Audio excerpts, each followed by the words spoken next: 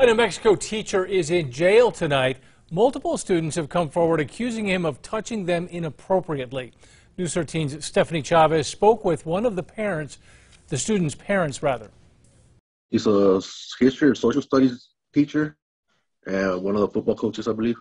Someone his daughter, a student at Highland Middle School in Hobbs, trusted. She was in class with him. Is that Daniel Decker? Yes, it is. The girl's parents, who want to remain anonymous, say 39-year-old Daniel Decker took advantage of that trust. Today, Decker, who had been teaching at the middle school for 3 years, was arrested. He's charged with inappropriately touching the teen multiple times between September and March.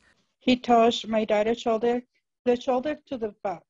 The girl's mom and dad say their daughter is not the only one who's reported Decker for similar behavior.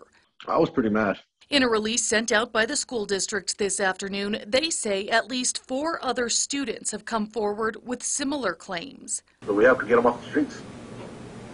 Right now it's just these days, being a teacher or whatever in another school, there's going to be the same story somewhere else. So we need to get them off the streets. The couple says Decker used his position to take advantage of the girls. We send her to school, we're thinking that she's going to be safe there. And we find out something like this is happening, well, we got to stop it. Stephanie Chavez, KRQE News 13. Hobbs Municipal School says Decker was placed on administrative leave on March 11th. After the first allegation, he resigned a short time later.